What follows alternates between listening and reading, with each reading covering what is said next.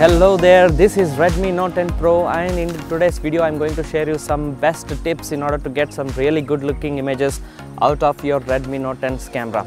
But before that, if you're new to my channel, don't forget to click on that subscribe button. Also make sure you share it with your friends so that they learn some photography skills as well. So without wasting any more time, let's look at the settings then. So how you can take the angle to get best picture. So normally what we will do is to hold the camera like this, and we are seeing the aquarium here and we think that the picture is nice and we click the picture like this, right? So this is not what you want to do. So the first thing is to click on the three stripes here, turn on the Pro color. So this one enhances individual colors and it gives you a little bit extra punch with the images, and the main thing is here to hold the angle properly, and then I'll click a picture. So this angle is what we need, not this one. So there is a lot of unnecessary subject, unnecessary elements over here.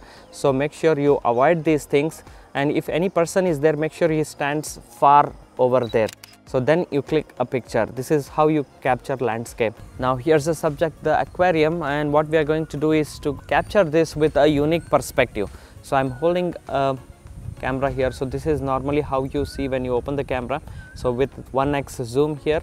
So this is the default view that you're seeing. So what you want to do is to change it to 0.6x, make utilize of the wide angle, and as you see, this subject is irrelevant for us. So make sure we are avoiding this one, and I'll slightly tilt the camera and I'm getting as much as view. And there's also this pathway here, the track here, which is going round the aquarium. So I'm making sure that it is covered fully to the frame, and then hold the angle properly, and then let's take picture.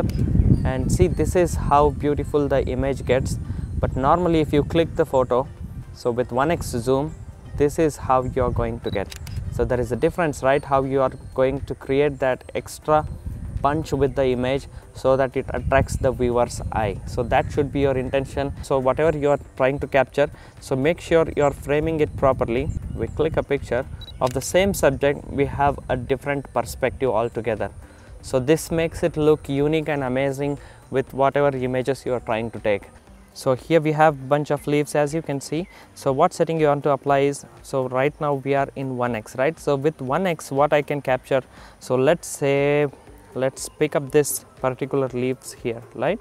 So these are very tiny leaves, and as you can see with the 1x zoom, of course we can bring some really nice bokeh kind of macro here with the 2x zoom. So this is what I have told in most of my mobile tips related videos. So how you can utilize this 1x or 2x zoom to get some really close-up subjects without having macro, right? So but we have the macro here. So tap on three stripes, select super macro, then let's look at the bokeh here. So just observe how cool the bokeh is looking, right? So once we have a proper angle, then I'll go ahead and take a picture. So this is how beautifully you can take a picture. Just observe the background here. So with the circle kind of effect, the blur itself is really beautiful and the picture is tack sharp. So there is another leaf here. If I target, as you can see how beautiful this is looking with background blur. So I'll just go ahead and take a picture of this one and make it look amazing. So you can use this as a wallpaper as well, right? So this is how beautifully tack sharp image you can capture using proper setting at right time. So as you can see, a beautiful scenery here. There is plenty of shadows on either side. So I'm standing right here and there is plenty of shadows on both the side, and as I came here I saw this beautiful view. So you can rather tilt the camera this way and make sure you're getting everything in the frame. There is plenty of shadow details here and the highlights, and the main subject is here. So I'm making sure that this one is in the middle of the frame, and what I do is to click a picture. So make sure you are using the proper angle here. You're not holding it this way, you should not hold this way.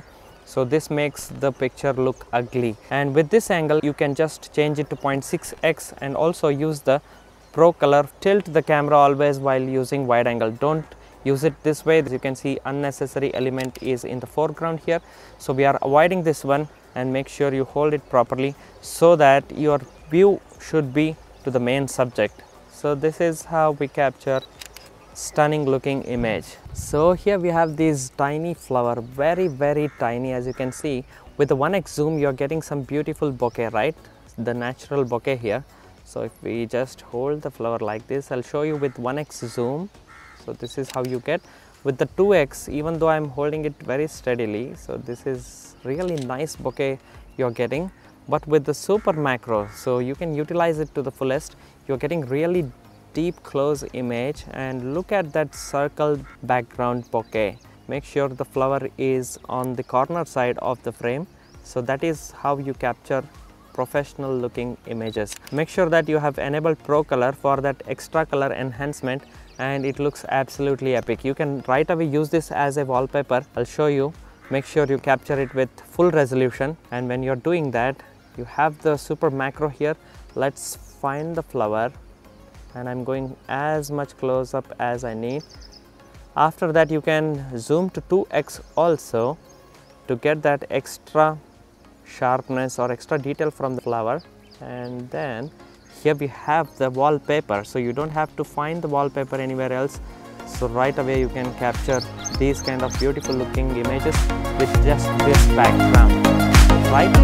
So I hope this video tutorial was helpful to you. For more of this, don't forget to click on that subscribe button if you are new to my channel. Also hit that like button if you like these kind of videos. Guys, I will see you all in the next one. Till then, take care everyone. Bye bye.